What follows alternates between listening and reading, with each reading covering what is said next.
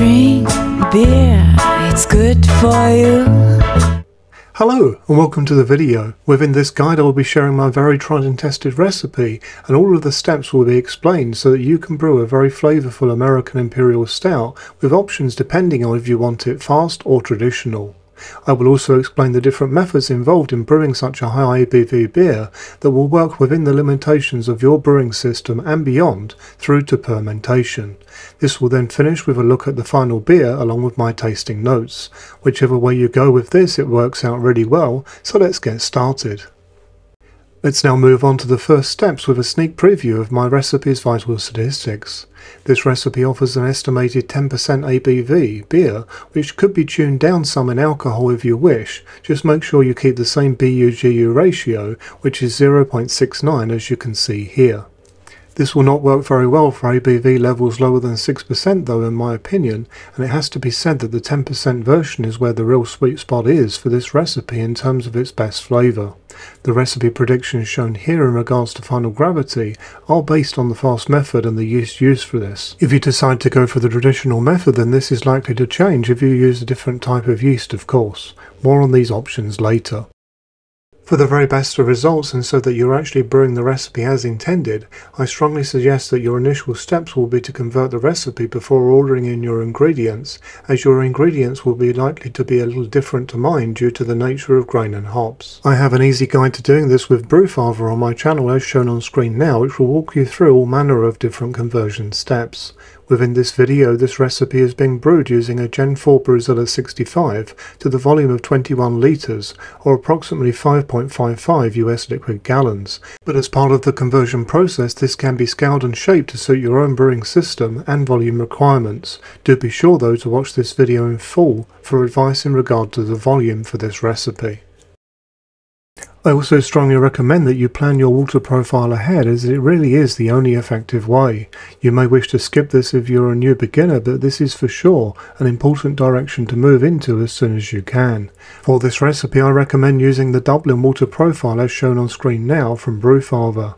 This will keep the acid to alkalinity balance correct for this recipe and will assist in keeping your mash pH in the range of between 5.2 to 5.5, which is where a stout mash should be for the best results. This is not to say that this Dublin profile is the only way for this style. There are other fine profiles out there, but do keep in mind that when developing this recipe I use the Dublin profile exclusively. Let's now move on to the brew, starting with the mash. When it comes to mashing this recipe, there are various choices due to the much larger grain bill involved here when compared to a regular beer style, which are dependent on the size of your brewing system and intended batch volume. For a 21 litre final batch into your fermenter, then firstly, like me, you could use a larger brewing system. For me this is a 65 litre system in this case, and simply do one mash and add in some stirring to help it along the way to a good level of efficiency, alongside the use of your brewing system's pump.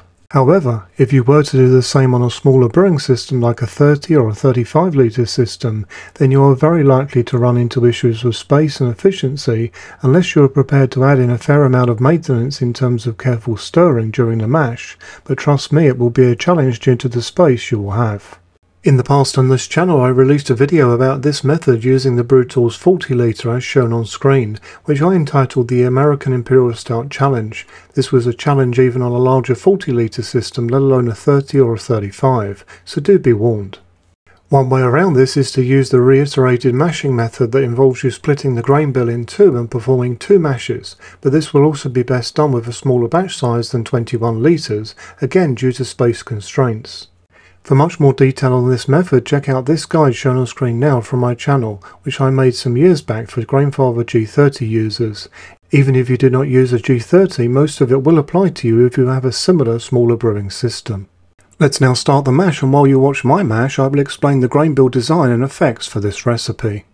Our main fermentable here is Otter, which is essentially a special pale ale malt, and as such can be subbed by others like Golden Promise. I strongly suggest such a malt because this recipe is very much a malt forward one and will certainly benefit from a more flavourful base malt. Otter also benefits from having a nice background of nutty flavouring, which helps this grain bill sing. At 10% we have Caramel Munich II, which really offers a nice boost of caramel flavour along with almond and some bready qualities. This will also add a new level of toasty flavour too. Then at 7% we have flaked oats, which I have used to increase body and texture mostly, but they're also helpful for head retention as well. At 5% of our grist we have my favourite dehusked chocolate malt, which will add in coffee, chocolate and a nice deep colour without adding in any astringency whatsoever. Our roasted barley, also at 5%, is essentially at the heart of what makes a stout a stout. It will contribute that classic roasted and perhaps burnt coffee effect along with extra colour. If you especially like this effect, then feel free to go with 7% and reduce your Morris Otter down by 2%. I do however feel that 5% is the sweet spot for most people for this recipe. Here is a look at this recipe's mash schedule. I'm using a higher mash in temperature for this recipe because I want it to finish with a higher level of unfermentable sugars in keeping with the style. After mash out was completed, I raised the Bruzilla's malt pipe and set the system's temperature to a point just before boiling temperature. This allows me to start the heating process quickly, and when I am ready for the boil I will move the temperature up to the final heating stage. Once enough liquid has passed down, I started my sparge, which was done manually with a jug, being careful to cover the entire plate and not letting the water level rise too far above the plate. Once at the boil, this beautiful protein head had formed on top and it felt a shame to actually remove it, but this is an important step to avoid a boil over. This is all stirred in so that it drops down and amalgamates with the rest of the trub, but naturally the actual protein is kept within the beer where it belongs. Let's now look at the boil schedule. In keeping with the modern boil time here, I am boiling for just 30 minutes. Not only does this save some time, it also keeps more flavour within your final beer due to the reduction in boil off. For more information about the 30-minute boil, check out the video now shown on screen, which explains why boil times were longer going back in history and why they can be much shorter these days and the benefits. For this recipe there is the need for just one single hop addition, which is simply there to balance the alcohol and bitterness. Warrior is an awesome American hop for bittering, which is clean and smooth. With this hop, if you have a very keen nose, you may pick up a slight citrus note within some recipes, but the strong malty flavours within this one will certainly hide it. I also highly recommend the use of yeast nutrients within your boil, which should be used within the recommendations of the manufacturer. However, it is best advised to triple this amount if using fake yeast. It was then time to cool, transfer and pitch, so I cooled my wort down to yeast pitching temperatures and started transfer. For this recipe I'm personally using Voss Kvik, and I'm using Yellowman's dry version. This yeast can be obtained in various different commercial forms as well as the multi-strain version from Norway, which comes originally from the farms. There are other options though which I will come to shortly. If you're using Voss Kvik, I recommend a fermentation temperature of 35 degrees Celsius, or certainly as close as you can get. There is no need for pressure, but if you do, then the fermentation time will increase in speed. However, even without pressure, I had a complete fermentation within 24 hours for this particular batch. Yours may take a day or so more, but yeast health is key here, as well as a triple dose of yeast nutrient.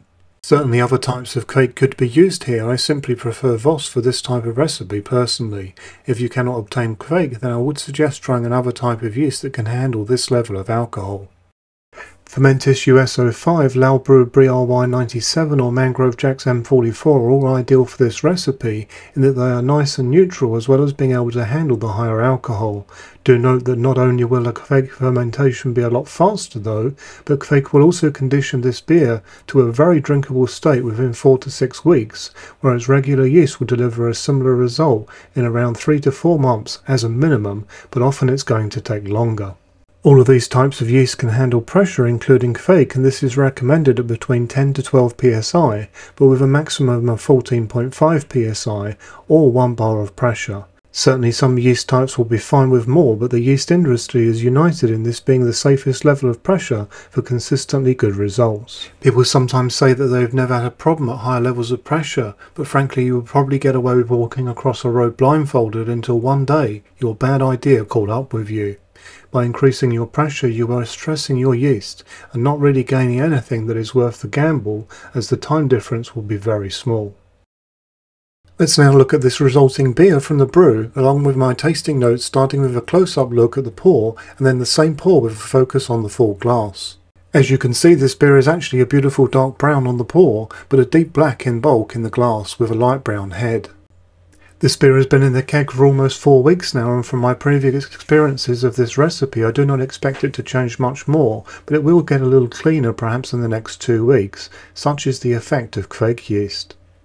This beer has been under 12 psi of pressure, which is 0.83 bars for this time, and I'm also using this pressure for serving too.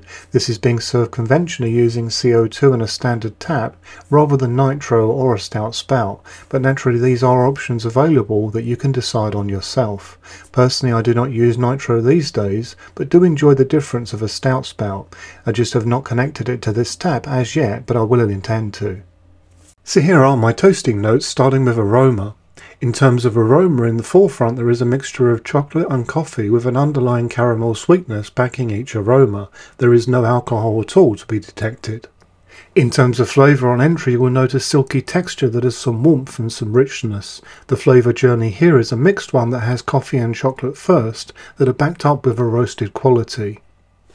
As you go further down the glass, you will also discover some bready and toasty flavouring along with dark fruit and caramel. This is by no means a dry beer, but it's not necessarily very sweet either. This bitterness and sweetness balance was where the real work was, I dare say, in perfecting this recipe. Getting the right texture level was also something that took some attempts too. This recipe is sharing similar traits to the American Imperial Stout recipe I presented on YouTube 2 years ago, but with a total recipe rewrite and retuning to make it more acceptable to the crowd. If you compare the two recipes, you will see quite a large change in grain bill and hop schedule, as well as a tweak down in the BU-GU ratio. There is also 1% less alcohol in this new version too. My final impression is that this is still a big and bold American Imperial Stout that will draw you in with its silky texture and changing flavours, but it is less hardcore and more pleasing to the masses than the previous offering in 2020. I'm very happy with both recipes personally, but for different reasons. I would love to hear your review within the comments section of this video, and by all means tell me which of these two you personally prefer and why. Remember, there are always different routes to go with beer recipes, and sometimes it is great to literally consider your own taste exclusively when developing a recipe, but a crowd pleaser is often a greater challenge for when you are ready and willing for it. I do hope that you found this video useful, informative and interesting. If so, why not consider liking and subscribing? For further support, you can join the channel's Facebook group, and if you would like to support the channel, then check out the channel's merchandise store, as all profits go back into the channel. Until next time, happy brewing!